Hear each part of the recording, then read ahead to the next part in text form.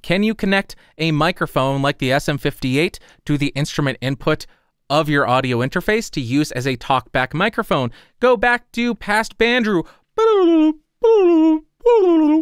All right, so for this example, I have the Shure SM58. I have it connected to an XLR to 1/4 inch cable, and that is going directly into the Behringer UM2, which is a $30 interface.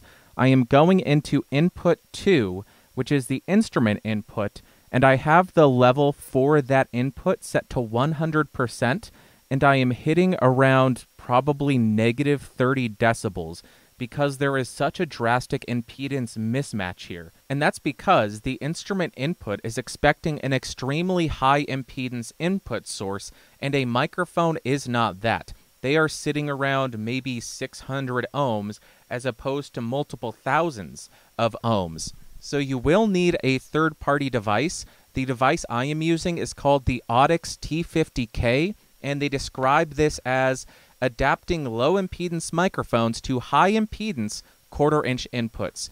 So next I will plug in an XLR to XLR cable to the SM58, and at the end of that cable I have the Audix T50K, which converts from XLR to 1/4 inch. I'll plug that in and show you the levels we're getting there.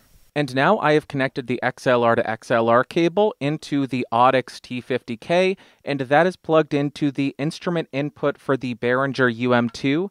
My gain is still set at 100%, but we are now hitting around negative 18 dB, which in my opinion would most likely be fine for a talkback microphone.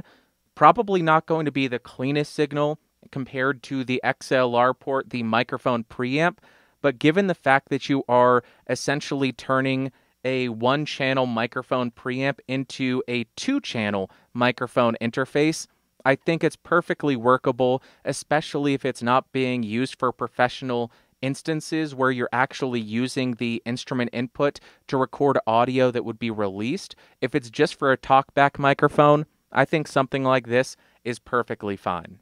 Wow, Past Bandrew, that was really cool. Thanks for doing that. Oh, you're welcome, Bandrew, in the future. I appreciate you.